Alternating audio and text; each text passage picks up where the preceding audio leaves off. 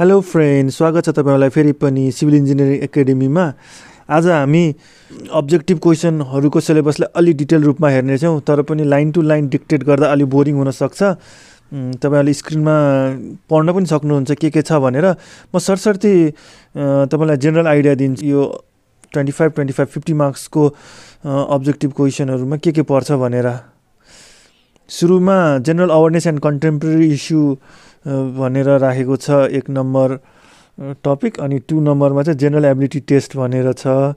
तपाईको त्यो फर्स्ट वाला भनेको सामान्य ज्ञान नै हो। स्कुल लेभलमा तपाईहरुले प्रतियोगिताहरुमा भाग लिनुहुन्थ्यो, तपाईहरुले अलि डिटेल रूपमा पढ्नु पर्छ। त्यसमा करेन्ट अफेयर्सहरु हुन्छ, इतिहास, भूगोल, डेमोग्राफी, युएनओ, सार्क र बिमस्टेकको बारेमा केही जानकारी लिनुपर्छ तपाईहरुले।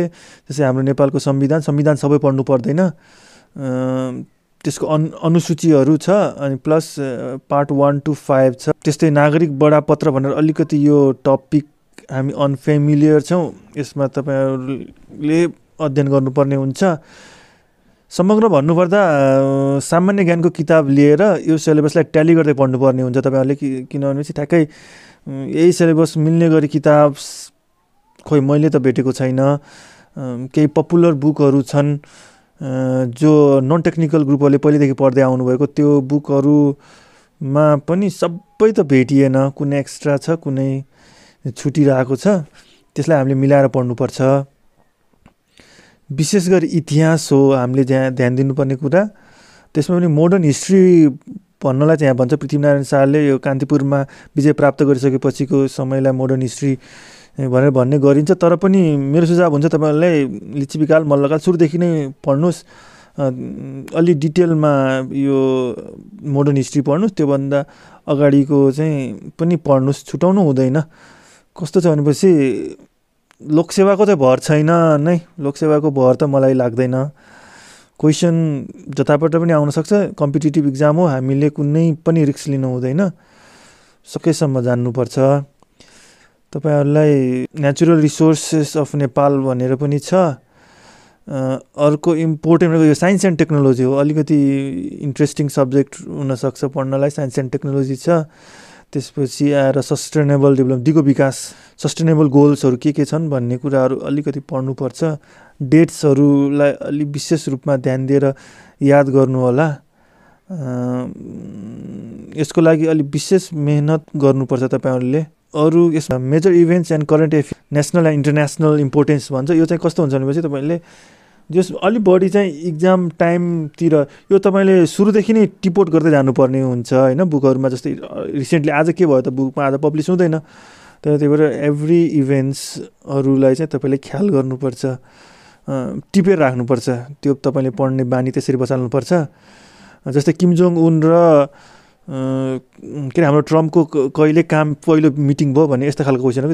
यो अलि पुरानो भइहाल्यो अहिलेको लागि, तर यस्तै करेन्ट अफेयर। जस्तै अब अहिलेको लागि यो कोभिड-19 कहाँबाट सुरु भयो हैन, त्यो हुन सक्छ, अथवा टोटल डेथ कति भयो, एनीथिङ तपाईले डाटा कलेक्सन गर्दै रहनुपर्छ। अब बजेटिङ एन्ड एकाउन्टिङ सिस्टम भन्ने छ। अब हाम्रो नेपाल सरकारले कसरी बजेट निर्धारण गर्छ, कसरी डिस्ट्रिब्युट गर्छ, यो प्लानिङ सम्बन्धीहरु छ। त्यसमा तपाईले बुक खोज्नुपर्ने हुन्छ, बुकमा पाउँछ यो कुराहरु। ओके, जस्तै हाम्रो भ्याकेन्सी हो, सिभिल सर्भिस एक्ट्स एन्ड रेगुलेसन्सहरुका कुराहरु। त्यसपछि यो भ्याकेन्सीहरु कसरी खुलाउँछ, समग्रमा तपाईहरुले सिलेबस यहाँ स्क्रिनमा देख्न सक्नुहुन्छ। मेरो एकमात्र सुझाव हो कुनै एउटा बुक किन्नुस् र त्यसबाट बिस्तारै एकैचोटी नफाल्नुस् त्यो बुकभित्र। स्लोली तपाईहरुले त्यसलाई चाहिँ ग्राप्स गर्दै जानुस्, याद गर्दै जानुस्। यो कन्टिन्युअस प्रोसेस हो। जो चाहिँ अहिले भर्खरबाट चाहिँ अब सामान्य ज्ञानमा मेहनत गर्दै हुनुहुन्छ उहाँहरुको लागि चाहिँ अलि सुरुदेखि नै मेहनत गर्नुपर्ने हुन्छ। जसको पुरानो ब्याकग्राउन्ड छ, जो पहिलेदेखि पढ्नुहुन्थ्यो सामान्य ज्ञान, उहाँलाई त अलिकति सजिलो हुन्छ।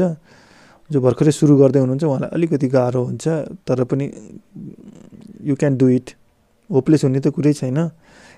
अनि सबभन्दा इन्ट्रेस्टिङ कुरा यदि हामीले पहिला सामान्य ज्ञानहरू पढेको थिएनौँ भने हामीलाई धेरै कुराहरू रिभाइज हुन्छ, हाम्रो इतिहास, हाम्रो प्रेजेन्ट स्ट्याटस होइन, अथवा हाम्रो नेचुरल रिसोर्सेस। अब इन्ट्रेस्टिङ क्वेसन हुन्छ, टिङ्कर भन्ज्याङ कहाँ छ भन्ने क्वेसन पनि हुन्छ है।